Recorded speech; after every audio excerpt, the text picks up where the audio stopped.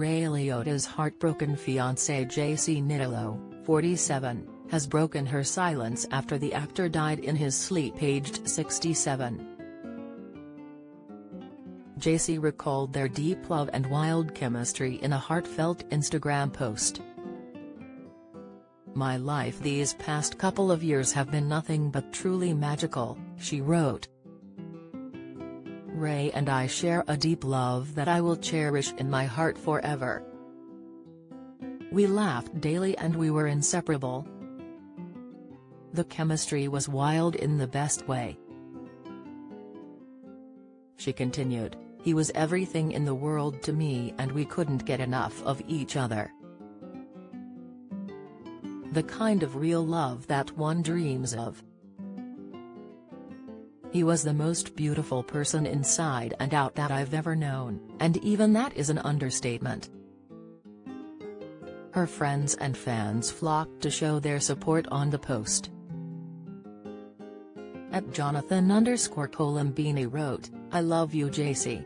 So sorry for your loss, Ray truly was one of a kind. Sending you and the family all my love and prayers."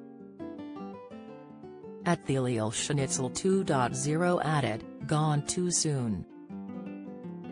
I love you cousin. I haven't been able to stop thinking about you guys. We are here for you no matter what you need."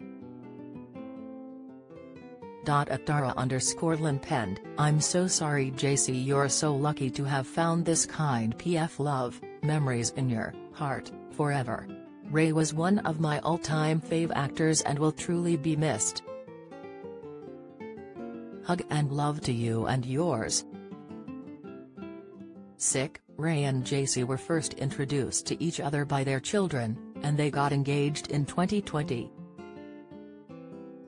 Jacy shares children Dax, 24, Chaz, 22, Jade, 19, and Joey, 11, with her film producer ex-husband Jacy Nittolo.